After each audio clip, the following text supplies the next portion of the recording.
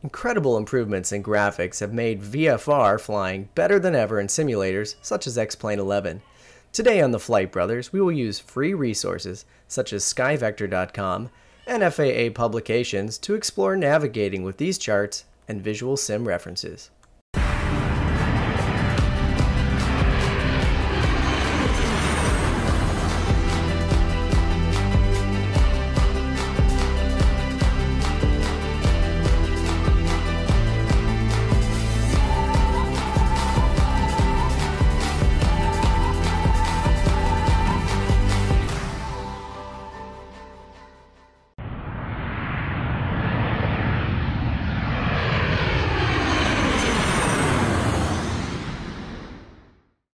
The first item we're going to check out on these VFR charts is airports.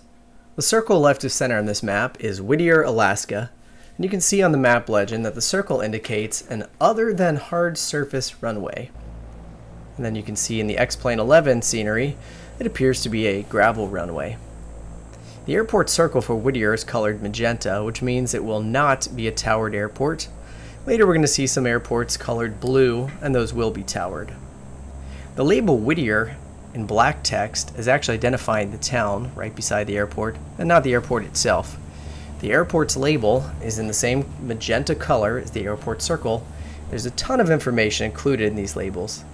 The FAA resource I'm using here had a sample, which is shown in this chart with all those blue, reflecting every imaginable piece of information you could get off an airport label, and it was pretty overwhelming and useless to look at. So let's take the Whittier one, we'll throw the data in the chart and see what we've got there. Whittier is obviously the airport name.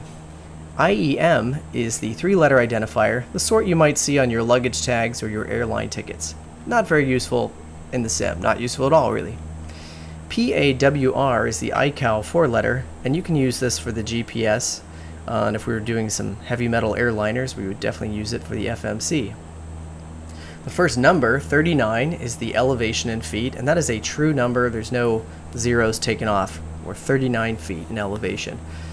You can use that in sim if you're calculating takeoff performance. It's good to know. Second number, 15. This is an abbreviated number. It's the approximate length of the longest runway with the last two zeros taken off. So in Whittier, we should have about 1,500 feet of runway, and we definitely want to know that for takeoff and landing.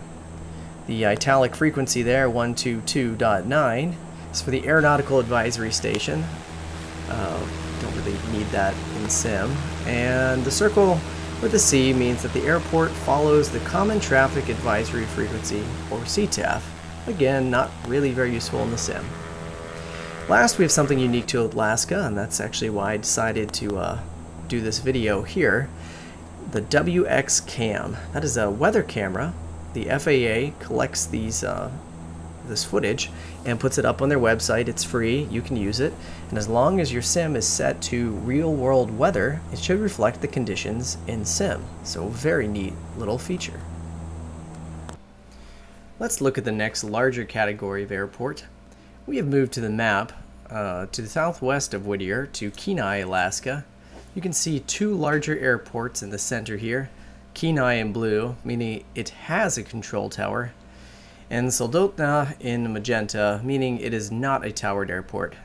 Both, according to the key, are going to be hard surface runways between 1,500 and 8,069 feet. We've also a little bit of extra added symbols here. Both airports have these little tick marks around them, and that means fuel is available there. You're also going to notice a little star at the top of each of the airport circles, and that means we're going to have a rotating beacon operating nighttime, sunset to sunrise. The video in the bottom left is going to show the rotating beacon out at Kenai, alternating between white and green at night. Tucked partially under the Kenai airport circle, you can see a little anchor logo sticking out. The anchor denotes a seaplane base, and it's actually part of the Kenai airport. For some reason it doesn't show up in X-Plane, but it's on the Jeppesen charts. With the seaplane water runway oriented just northwest of the paved runway, you can actually kind of get an idea for how they're aligned just by looking at the way the graphics are there. Alright, so since Kenai is a larger airport, it's going to have more information crammed onto its label. So let's enlarge the label, put a little yellow border to help differentiate it from the full sectional chart beneath. And let's start just going through these. The ones we talked about with Whittier, we're just going to buzz through. Things that are new, we'll spend a little time on. FSS, that's for Flight Service Station, on field. Next line has all the airport identifiers, the name, Kenai, and then the 3- and 4-letter identifiers. The third line, CT, for Control Tower, and its frequency, 121.3. There's a star, and that tells us it operates part-time, so you'd need to look up the times that would be actually operational. The little C at the end is for CTAF being used there as well. Fourth line shows us the ATIS, or Automatic Terminal Information System, and this is actually one that's way more useful and explained than a lot of those other details, because you can dial this up on the comm and it will have automated local weather, your altimeter settings, which runways are in use, so you can actually use this part in the sim. The fifth line, still useful, just like Whittier. The first digit, 100, that's the field elevation. We have an L, meaning there's going to be lights at this airport, maybe runway lights, taxiway lights, but there's a star, so that little star means there's limitations. It might mean it's going to be something you have to contact them. You might need to key the mic a couple times to get them to turn on. You would need to look that up. The 78 stands for 7,800 feet of runway for the longest usable runway. The sixth line, that's kind of an oddball. Since we have a sea base located inside the airport, it's getting its information here. So 97 feet is the elevation, and the maximum water runway is 4,600 feet. Last, the bottom line shows us that there will be a right traffic pattern in use on runway 2 left and on the water runway 20W. Moving north and east from Kenai, we'll look at the largest type of airport icon. Centered in the map is an icon depicting Ted Stevens Anchorage International Airport, and slightly northeast from that is another large icon for Elmendorf Air Force Base. Both airports have hard surface runways over 8,069 feet, and the runway layout is going to be depicted in the icon itself. You may notice both icons have the blue star indicating a nighttime airport beacon, the sort we showed you earlier at Kenai. Both airports are in blue, so this means they are towered airports. If they were not, they would be in magenta. Let's zoom in on the Anchorage label. Let's see if we can decode it now without needing to use that large key. The airport name is abbreviated from Ted Stevens Anchorage International down to Stevens Anchorage. It is standard to drop the first names to make the airport name a little more manageable and economical in space in the chart. The next line is the familiar 3- and 4-letter identifier codes. Then we've got CT for Control Tower, showing a frequency of 118.3 on the next line. And an Automatic Terminal Information System, the ATIS frequency of 135.5. Now hopefully you can decode this last line without me by now. The field elevation is 151 feet, and the longest usable runway is approximately 12,400 feet, remembering they dropped those last 2 zeros when doing the runway length.